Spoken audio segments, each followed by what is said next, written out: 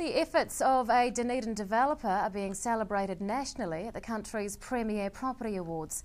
Purvis is the owner and developer of the award-winning Staveley Building, and he joins us to talk about its redevelopment. Good evening, Bruce. Yeah, good evening. Firstly, congratulations.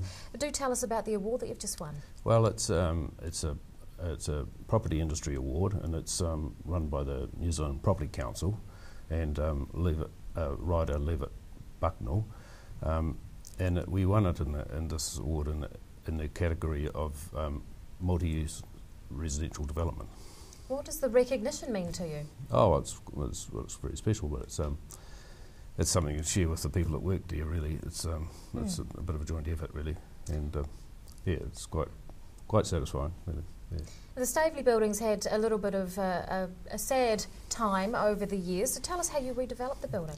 Well, when we bought it was pretty run down, and it didn't have a roof. It had this fire through it, and we sort of worked out what we were going to do. I'm in partnership with my son in this venture, and we worked out we needed car parking, so we went about and did that. And we approached the job from the point of view as we would sort of need to be fairly hands-on in the area of the work that sort of was hard to quantify. So we did the earthquake strengthening and put on the new roof, and then we handed the building over to Arrow International, who fitted it all out and completely finished it. Yeah. Now, when and why did you buy the property? I bought it in 2010, and we saw some potential in it, and we're in that business anyway, so that sort of fitted with our business profile.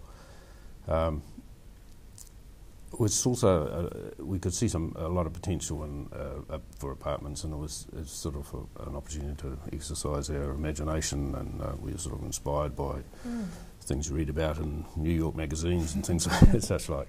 Is that how it's used now, as apartments? It is, yes. Yeah. How many are in there? We've got 11 apartments there. Oh, goodness gracious. Yeah.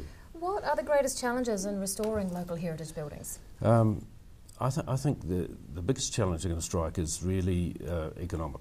Really, is to find a useful purpose for the building, and then there's a lot of challenges around getting that to work, really, and particularly in Dunedin, where we have a lot of old buildings, and really it involves finding a modern use for them and bringing it up to sort of something that has a useful modern use, really, and the challenges really revolve around that. The rest falls into place if you can get the economics to work, I think. Yeah. How difficult is it to bring these buildings up to earthquake strength standards? It varies on the building. Some are more difficult than others. It involves diaphragms and steel and all manner of things, and yeah, it can be quite technical, but it's sort of a job for an engineer to do the calculations on that. Really. Yeah. What did you learn through this project? Well, really.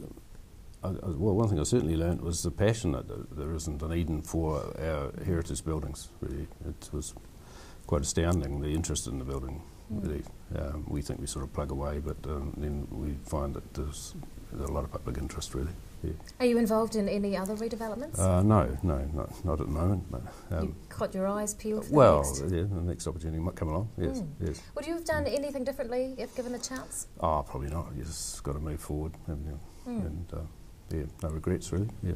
Well, congratulations once again on the award, Bruce Purvis. Thank you so much for your time. Oh, thank you. Yeah.